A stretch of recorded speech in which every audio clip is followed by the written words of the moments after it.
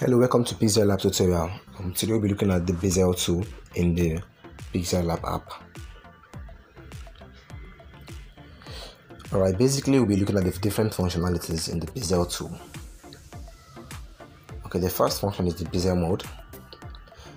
The next is the actions. Then the stroke. Under the stroke we have the stroke width, the opacity, and the stroke color. Back to Bezier mode. In the Bezier mode, the first icon is to add points. Okay, so if I should click on the first icon and tap on the screen, okay, so any point I tap on the screen, there will be an extension of the curve to that point. Now you can transform the point with the second icon and also transform the shape of the curve using the second function. If I should click on the second function, there will be an extension, this white extension here. If I should click on it, I can drag it around and change the shape of the curve. Okay, so depending on what you want to create, you can tap on each point, then edit the shape of the curve.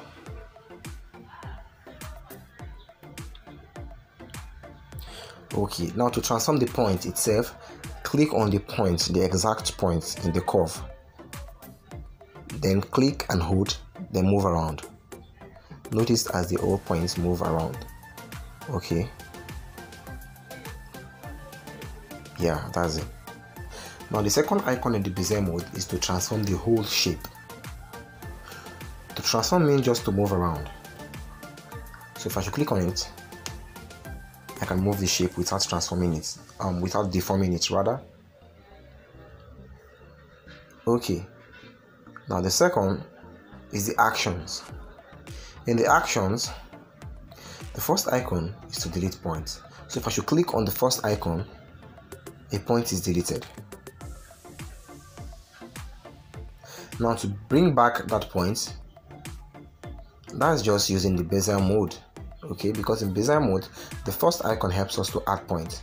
So if I should come back and click on the first icon, then tap on the screen, then there is a creation of a second point.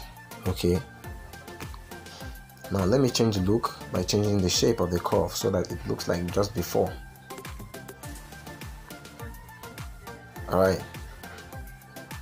And I can see transform with this, which is the third icon in the Bezier mode. Now back to the actions. Now the second icon in the actions in Bezier tool is to connect the points such that there won't be an open curve. If I should click on it, there will be a connection. Okay. So we no longer have an open curve. I can deactivate it by clicking on it again.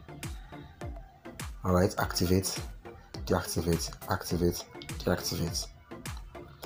Now, the third icon in actions is to scale. Okay, to change how big or how small the shape should look like. If I should click on it, then the scale bar pops up. I can affect the shape by just moving the bar. Okay, I can make it bigger or smaller just using the scale bar, or by just clicking on the plus and the minus. Alright, still on action, the last icon is to rotate the shape. If I should click on it, then there will be a rotating bar. Alright, notice as it rotates. Back. Now coming to stroke, the first is the stroke width, which is just to change the thickness.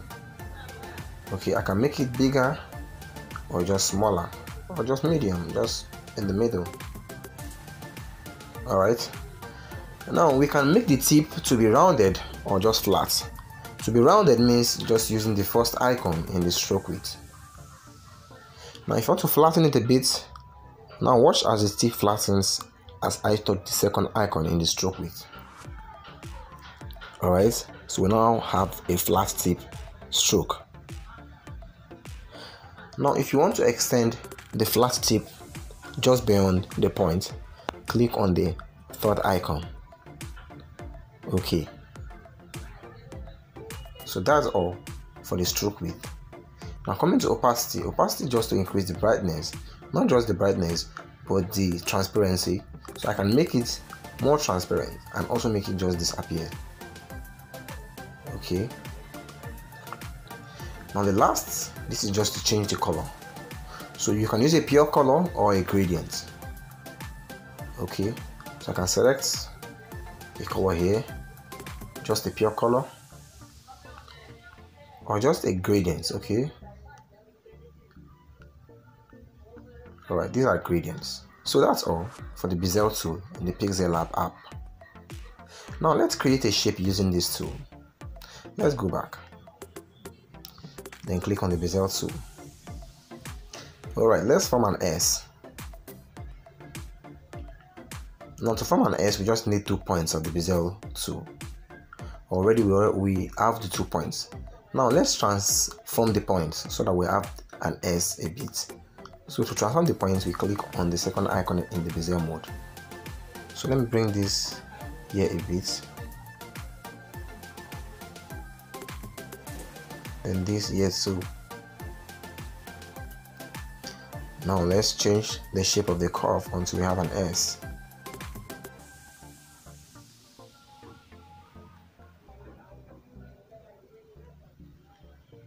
Alright, now let's come to the width and let's increase the width a bit, and let me flatten the tip and push it out so it looks more like an S.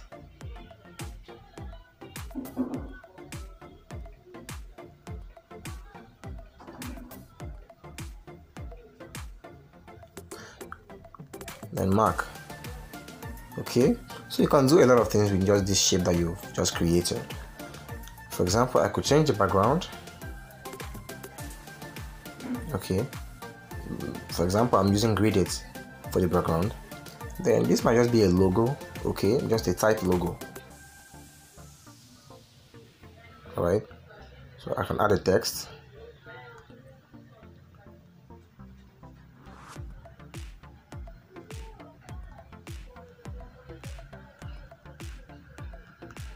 Standard designs. Now this is just a random name, so I can change the font a bit to become rounded, because almost what is on the shape is rounded, just the tips.